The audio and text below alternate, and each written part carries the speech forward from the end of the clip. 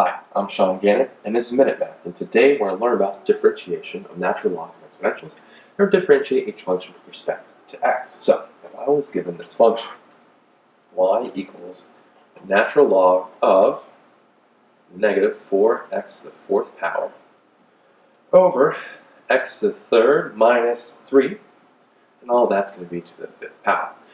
What I'm going to do first is actually simplify this, okay, using our rules of logarithms, right?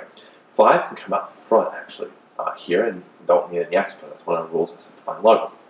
The natural log of, and keep the inside the same, negative 4x to the fourth over x to the third minus 3, okay? From there, okay, now I'm going to take the derivative of that, and I find it a little easier. So when I do that, we have dy dx equals, that 5 is a constant that's going to be out front pretty much the whole time, okay, let's leave it out there. And now we're going to take the derivative of this part here. Well, derivative of natural log is 1, natural log of u is 1 over u times u prime. Well, when we're doing 1 over this fraction, essentially we're flipping that fraction. The negative stays out front. And to flip it, we have x to the third minus 3, numerator and denominator is 4x to the fourth. Now we need to multiply that by the derivative of the inside. Well, the derivative of the inside, well, it's a fraction. We need to do the quotient rule. So I'm going to leave that negative just out front here. So it's multiplied by a negative. And we have our quotient rule here. Quotient rule has the derivative of the numerator. So derivative of the numerator, 4x to the fourth power, is 16 x to the third times the denominator, x to the third minus 3, minus the numerator stays the same, 4x to the fourth times the derivative of the denominator, okay? X to the third comes down, well, power rule, we have 3x squared here, and we don't need the minus 3. All of that is over the denominator squared. Okay, our denominator squared here is just x to the third minus 3, all squared. And there we have it. Make sure to bring our bracket down, because 5 gets multiplied by all of this. Now, let's simplify this slightly.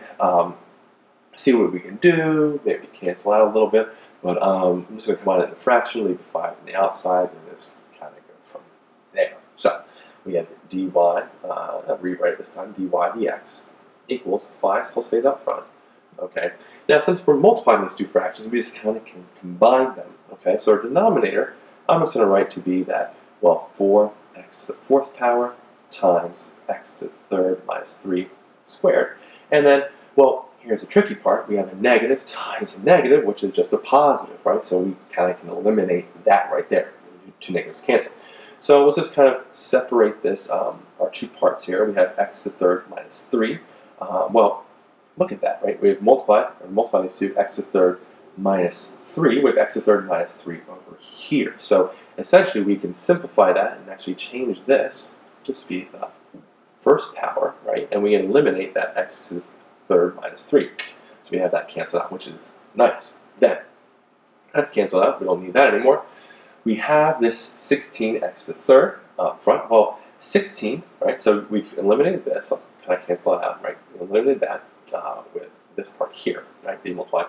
And then 16, well, 16x to the third, we have 4 down here, right? But this one's a little tricky on what we can actually eliminate, right? Because this part isn't really right. We're multiplying it. We were distributing this thing to both the x to the third minus 3 to both parts there, so we can eliminate. But here it doesn't directly go because there's that minus sign there. So actually there's no simplification really that can go between these two. Careful. So we have just, well, 16 x to the third times x to the third minus 3. And then here let's go minus this. Well, let's multiply this out. Okay, 4 times 3 is 12. And then x to the fourth times x squared, we have x to the sixth power. And then we bring that out front, and there we have it. Our final answer, this one. Our final answer here is kind of a large fraction. You probably could simplify a little more if you really wanted to, but I'm fine as it is. It's 5 times, in our big bracket here, 16x to the third times x to the third minus 3, minus 12x to the sixth, all over 4x to the fourth times x to the third minus 3. So let's recap. Y equals natural log of negative 4x to the fourth over x to the third minus 3 to the fifth power.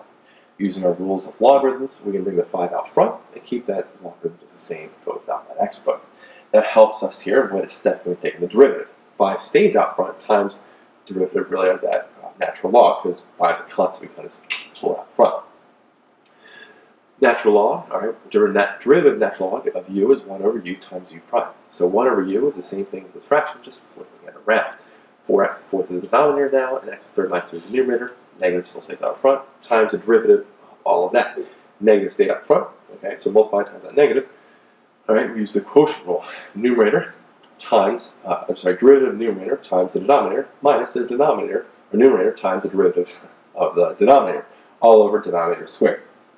Well, since this was all multiplication, we saw that we could cancel out x to the third minus 3 squared, and this x to the third minus 3 over here, because that was being multiplied these two parts together. Okay, so we can cancel that out. So the only way actually we can simplify that easily. Negative times a negative gave it a positive. Didn't need anything there. So everything else is pretty straightforward. 4 times 3 was 12, and x to the fourth times x squared was x to the sixth. So our final answer here is 5 times this big bracket, 16x to the third times x to the third minus 3, minus 12x to the sixth, all over 4x to the fourth times x to the third minus